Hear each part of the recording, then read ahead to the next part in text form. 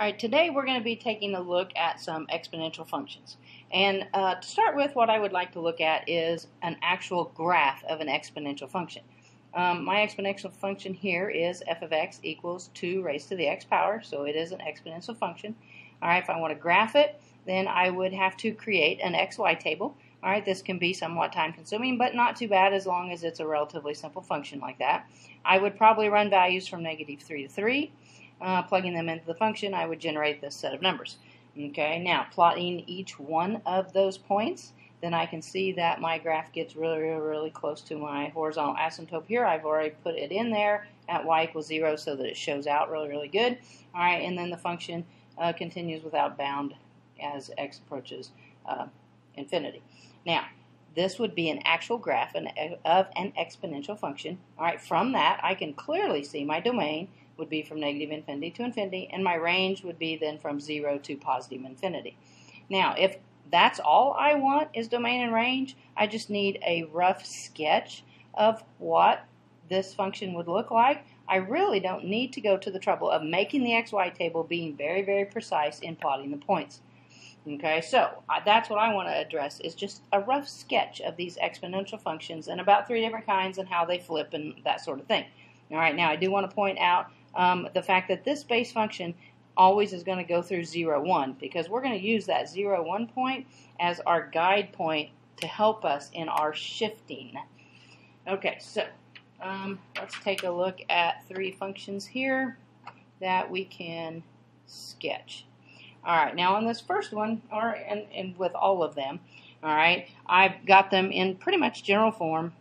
This would be my h value here. This would be my k value down here. All right, as with all of our functions, all right, our h value tells us how far we are going to move opposite left or right. So that -3 right there tells us I'm going to shift 3 to the right. All right, and this k value out here is going to tell me how I'm going to shift same up or down. So the graph's going to shift up too. All right, now that reference point that I was talking about, all right, this graph I picked in particular because of the one that I just showed you where we actually graphed it. This one is 2 to the x minus 3 plus 2. So it's the exact same base graph that I just showed you the actual graph of, and then I'm just going to be shifting this. So that 0.01, all right, I'm going to put on here. Now I'm going to do it like with a little yellow highlighter right here. Hope that shows up. That's just going to be my guide thing. That's the point I'm going to shift. Okay, so I'm going to look at my shifting rules here. This says I'm going to go to the right 3.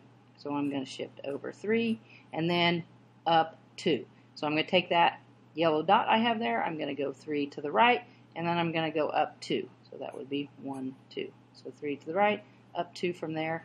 And that is the actual point that my graph is going to go through. Now, when the graph shifts, that horizontal asymptote also shifts. All right, and as you remember from the first one, the horizontal asymptote is always going to be 1 below that 0, 1 point. So where that point was on my original function, it went through y equals 0. So since my point goes through 3, 3, then my horizontal asymptote is going to be at y equals 2. So I'm going to go ahead and put that on there. Okay, now the graph's going to look the exact same way. I'm going to hug this horizontal asymptote. I'm going to go up to the right without bound. All right, so a rough sketch there. All right, now from the rough sketch, I don't know how quickly this is going to go up. I don't know if it's going to go up slowly, and as the numbers change a little bit more, you really don't know that. But if I'm only trying to find domain and range, that's really all the more accurate I need from this. Okay, again, the domain on this is going to run from -infinity to positive infinity. And then the range on this, all right, well, you can see it's getting really close to 2. So curvy bracket 2 to infinity. So from that, I can find domain and range real quickly. All right, now the next 2 examples, changing the base to a 1/2 has a drastic impact on it, and then having a negative in front of your base also has a drastic impact. All right, now the shifting part is going to stay the same. I am still going to use that same reference point of 0, 1 to start with right there. I'm going to put it in yellow since it's not really part of this sketch. All right, I am going to shift with the exact same rules that I had before. So this inside number here tells me I'm going to shift opposite left, right. This outside number is going to tell me how to shift up or down. And I'm going to go same. Okay, so from 0, 1, I'm going to go to the left 1, because it's opposite, left or right. So I went left 1, and then down 3. So down 3, that would put me on the axis, is 1, 2, 3. So it's going to put my point right there. Okay, now, again, that horizontal asymptote got shifted with the graph. It will always be 1 below it, so since that's sitting at -2, my horizontal asymptote is going to be at -3.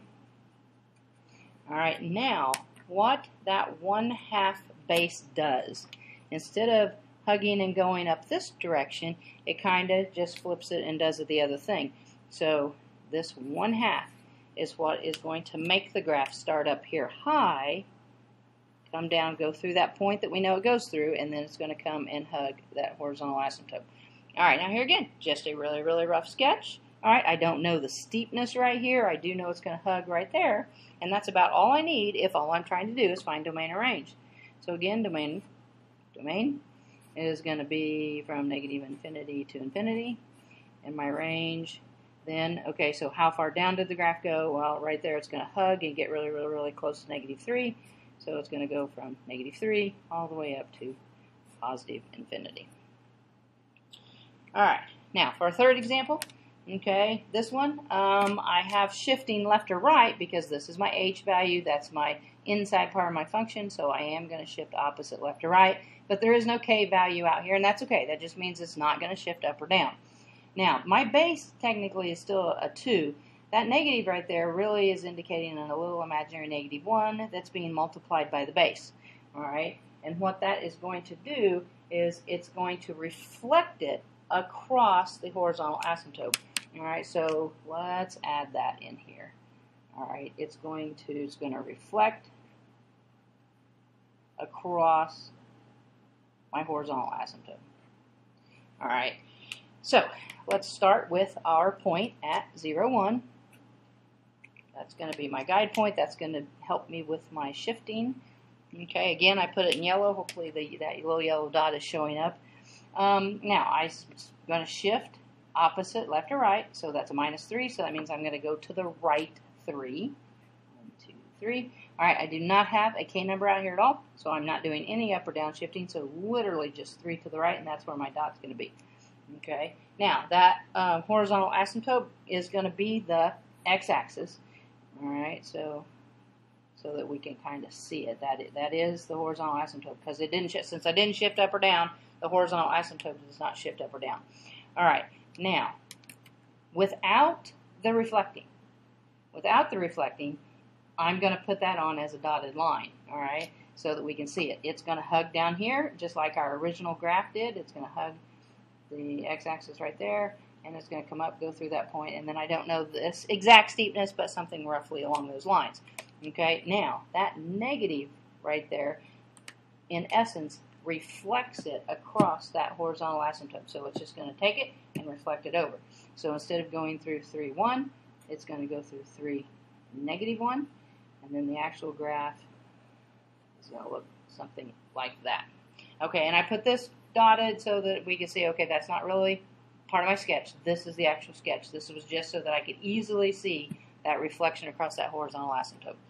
All right, so, and then if I wanted to go ahead and identify domain and range on this one, I could, just to be consistent there. Domain, again, will be -infinity to positive infinity, and my range. All right, let's see here. This is going to go forever and ever and ever down here to -infinity, and then it's going to go all the way up to 0, but get really, really close, not touch it. So -infinity all the way up to 0. All right, so just a quick, easy way to sketch those exponential functions so that you don't have to take the time of doing an XY table. All right, you get a rough sketch, but good enough to determine domain and range of those graphs.